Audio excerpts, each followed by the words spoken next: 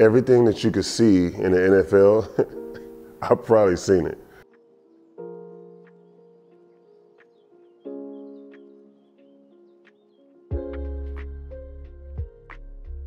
So it's year 17 coming up for you here in the NFL.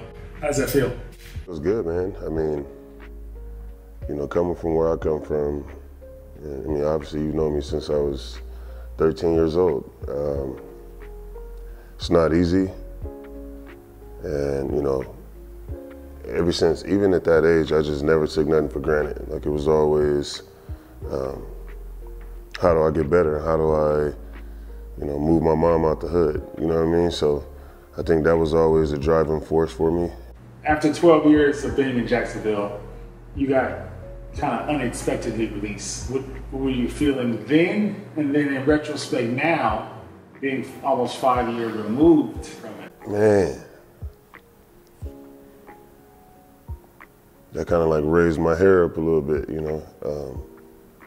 You know, after 12 years of, you know, blood, sweat, tears, and when I say sweat, it's a beast out there. You know how hot it is in Jacksonville, but that was tough. That was tough for me because I was coming off one of my better years, and they had picked up my option for my last year, and they released me after 2 weeks, so I couldn't go get my proper due in free agency.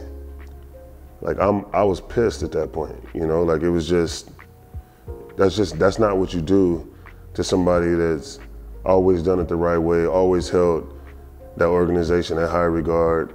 And I contemplated retiring every other day.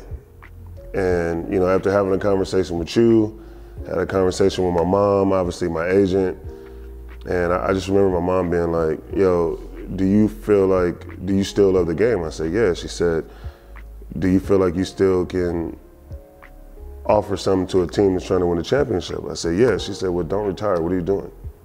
And she was like, don't do that, because you don't want to be on the couch one day wishing that you could still be out there helping the team. Talk a little bit about what it's like living in Green Bay, the smallest market in the NFL, but one of the most storied franchises in all of North American sports. Everybody there eats, sleeps, and breathes ball. Oh my God, this is my first one. I'm so excited. It's absolutely electric. Go Pack! Go Pack! For some reason, the universe keeps placing me on teams that is not a lot around, and I think that has kind of propelled me to play as long as I have. To be named to the UCLA Athletics Hall of Fame is something that will forever ring in the halls, and I'm very proud of that. And it's just a tribute to, you know, the hard work that I've been able to put in, my teammates that, you know, helped put me in positions to make plays, my coaches that believed in my ability to lead a team. And, you know, that's something that I'll never take for granted and something that, you know, I'll always be proud of. The NFL veteran also has a passion for music. Marcedes says his passion for music runs deep. It goes all the way back to middle school in Long Beach. He recently started DJing, and he credits his music mentor, DJ Orator, with helping and guiding him to hone his skills off the field on the ones and twos. He says they both love old school hip hop, and he says if he was stuck on a deserted island, all he would need is his music. So you're closer to the end of your career than you are the beginning. So what does life after football look like for Marcedes Lewis? Life after football looks amazing for me.